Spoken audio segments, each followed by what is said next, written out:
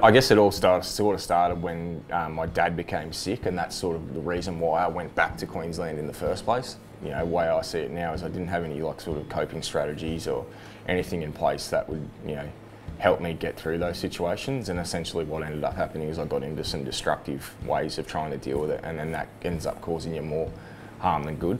Life was to go, go, go, and I was captain of the Lions at that stage, so there was, you know, extra responsibilities there, and yeah, it was just quite a full-on time, and you know, didn't really have a lot of time to stop and think. And I guess the stopping and thinking really came when Dad passed away, and that was, you know, really a really challenging time because, like I said, I had nothing to fall back on. Like I wasn't really good at communicating, like so I wasn't even great with communicating with my partner, you know, my family and my friends.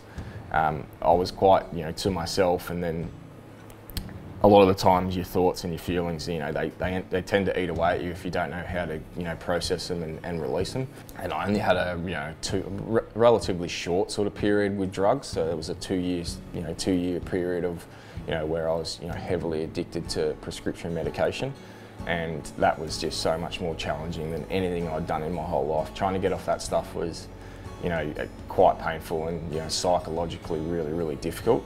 You know, I was a ticking time bomb waiting for something dramatic to probably happen. And that sort of came in February of last year, where I deliberately crashed my car into a pole.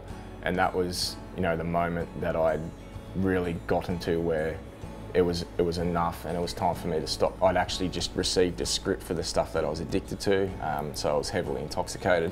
And at that time I just thought that was what I thought about doing. I had no plans on doing it. I was just driving around seamlessly, and I just had enough of what I was doing. That was the moment for me where enough was enough. And that was the time, you know, call them whatever you want, your fuck moment, rock bottom, whatever you want to call it.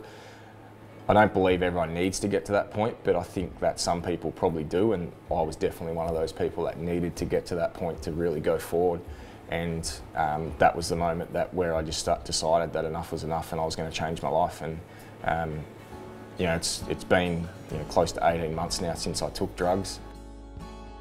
I went to the first rehab. You know, when they sort of said to me, art therapy was offered, I was very much a closed-minded person, and I was like, there's no fucking way I'm doing art therapy. That shit can go and fuck itself. But that was the person who I was. I was closed off to everything.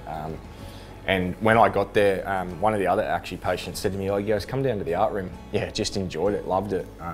You know, art's a word that gets thrown around, and it's probably pigeonholed to, you know, drawing, painting, but there's all sorts of forms. Like I classify this as art. Like it's a form of just creativity.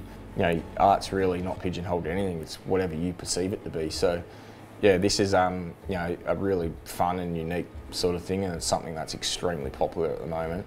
But yeah, you'll find working with your hands, you guys probably already do this sort of, like, you know, creativity sort of side of things, and you probably already see the benefits from it. But, you know, adding colour and stuff to it, you might just untap something that you really enjoy doing, and I hope you do. So.